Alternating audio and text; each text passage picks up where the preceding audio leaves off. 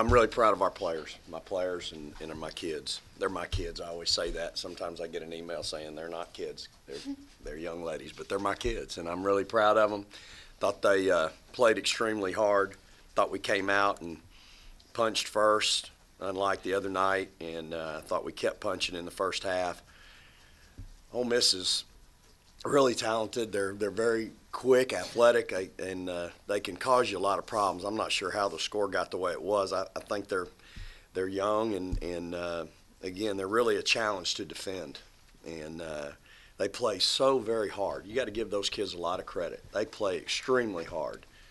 Matt and his staff are doing a great job with them, and so we knew, going in, it was going to be a game where we were going to have to match their intensity. We were coming off a game where we maybe didn't match somebody's intensity, and so I was anxious to see how we respond tonight, and obviously we responded in a very big way. Second quarter and the fourth quarter were big quarters for us, and I really was pleased with our defense. I thought we challenged shots. I thought we altered shots.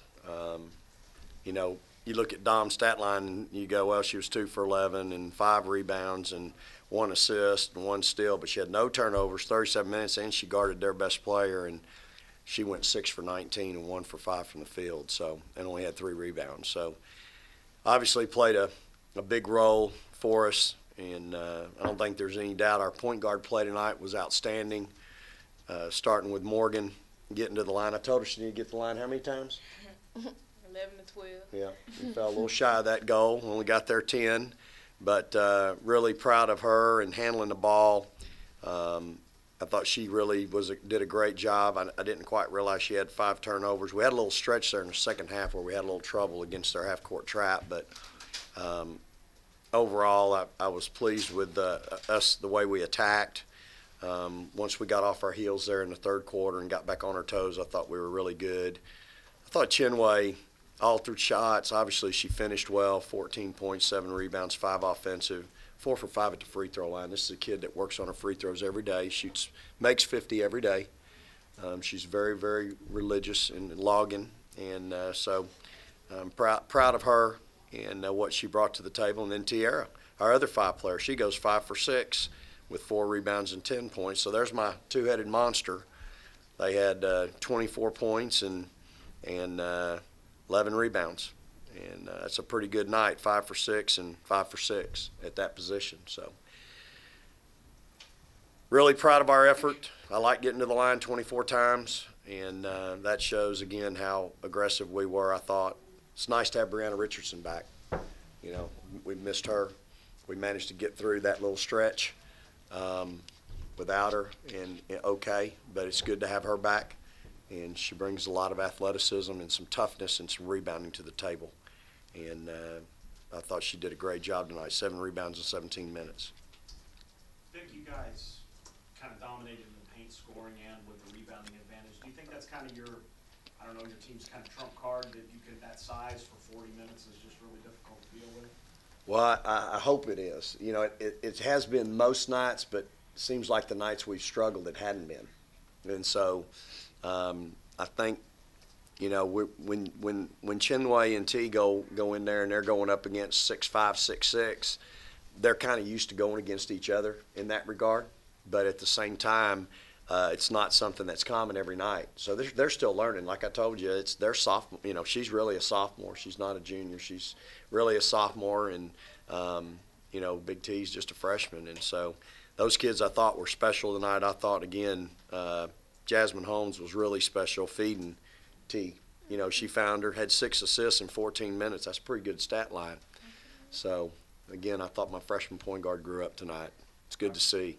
How big was the crowd? I know the players were able to feed into it right away. No question. I mean, 7,100 is absolutely, really unique and special in women's basketball. And to have 7,100 here tonight, I thought our students showed up a little bit, which is really uncommon in a women's game. It's hard to get students out, and we had a pretty good crowd of students tonight. But the atmosphere was electric, and these kids want to play in front of fans, but I think they've earned that. People ask me all the time, well, how have you done that? I think the girls have done it. I think it's their style of play. It's how hard they play. It's her being the fastest kid they've ever seen play basketball, and her toughness and how physical she is and how hard she plays the game. And, you know, it's just those things that add up to people wanting to come support our team. So it was really big. And you know what? I need them back Sunday. So y'all can print that. I need 10,000 of them Sunday for South Carolina. So Matt said that Morgan's the engine that makes the train go. How would you respond to that? I'd say he's dead on right, you know.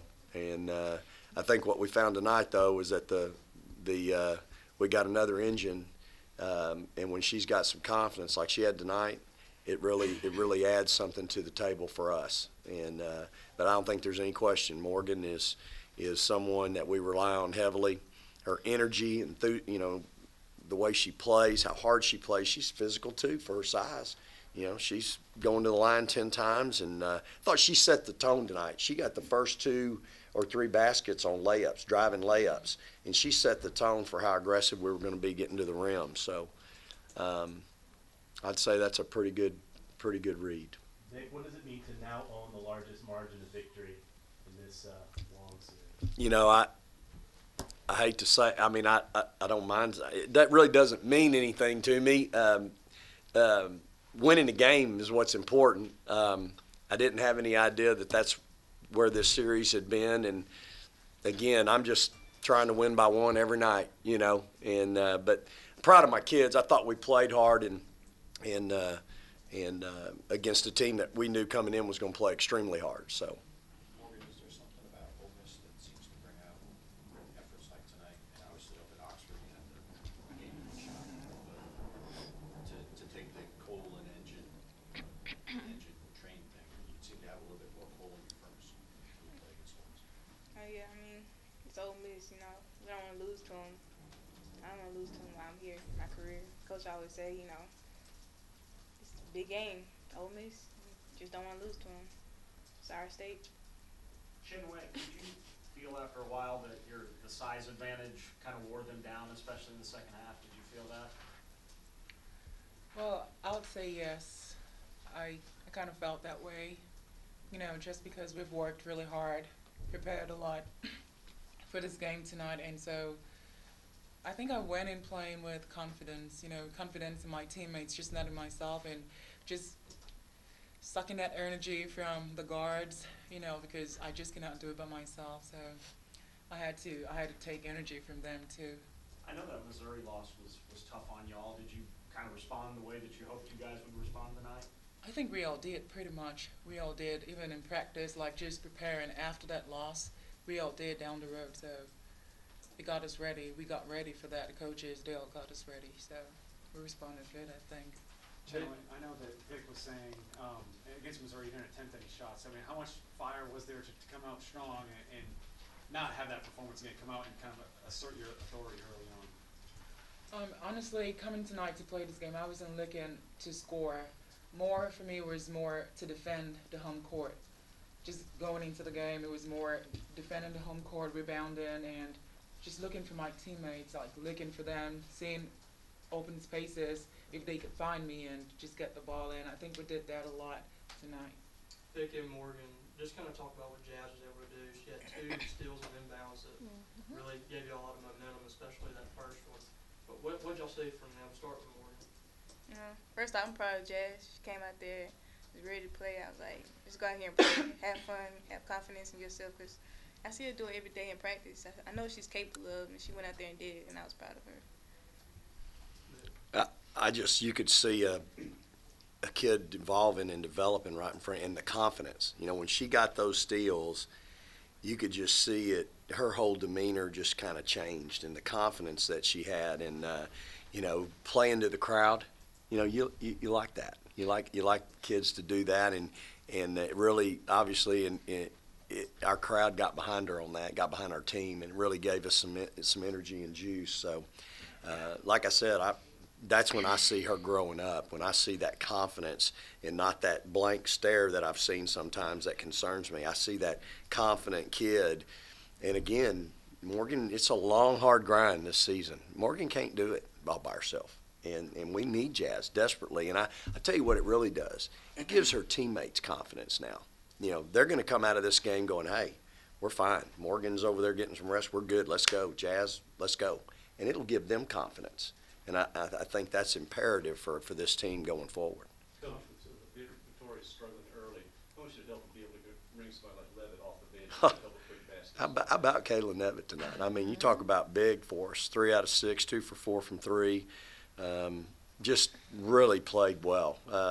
Her in the first half. Katera went 4 for 4 in the first half. Those kids were really big for us in the first half when we were kind of, I wouldn't say we were struggling. We were executing fine, and those kids stepped up and made shots. So really, really proud of her and excited for what she was able to do. Again, just gives another sophomore some confidence, you know, going forward. And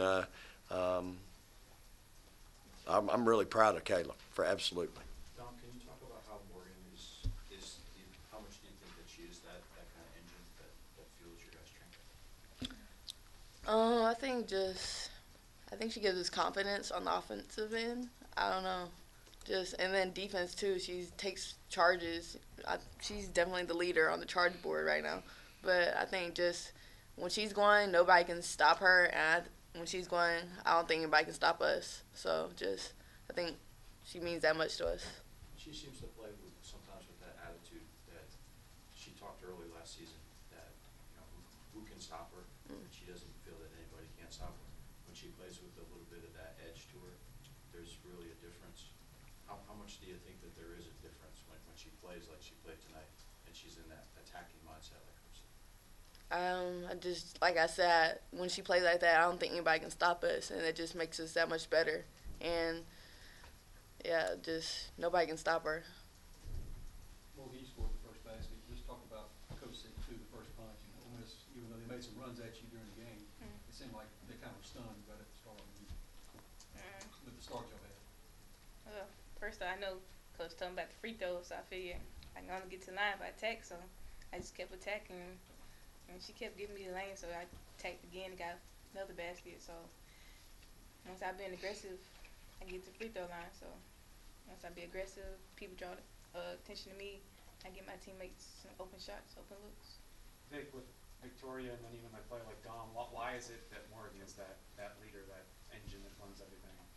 Well, she's not just a floor general. She's a scoring point guard, and I've talked to her about that too. You know, back when she kind of wasn't getting it done point wise, and I need her to score for us. You know, she had 21 at Florida. That was big for us. We don't win that game. She doesn't. Now Tori had a good night too, but I need her to be not only the floor general but a scorer. I mean, she's got a lot of responsibility. Typically, her and Dom are guarding the other two best guards on the other team. So, you know, the kid gets a lot of wear and tear, and she's obviously playing with a little bit of a bum leg. But it is very important. That's the role she has. She's got to do that for us. And, you know, we score 79 points tonight, and Tori gets 8. I think that's a good sign for our team, you know. And so, again, proud of the kids that stepped up tonight and made some shots for, especially that first half. You said they're at 7-11 in the first quarter. You said Morgan 7-11 in the first quarter. That's not a usual time that you'd like to take her out. Was there thinking behind that? I think she grabbed a cramp or something and needed to come out and rub it out with a tool. So she came out, and they got one of those things over there they rub up and down their leg, and she had to get a knot out, is what she told me. I said, well, hurry up, because that knot's wearing me out. So she got it out, but, you know, Jazz came in and did a really nice job for us. Did Mary assist with the knot? Yeah, She's the knot doctor. Yeah. Where was the knot? On my leg, on the right leg, it's up top. It's okay. The cast that you have on your right shin, is that, what is that? It looked like it was like a piece of, It's just pad, just protecting my leg. but you're gonna play volleyball. No, she's not an outside spiker. Any other questions? All right, thanks, ladies. All right, praise the Lord and go Dogs. Yeah.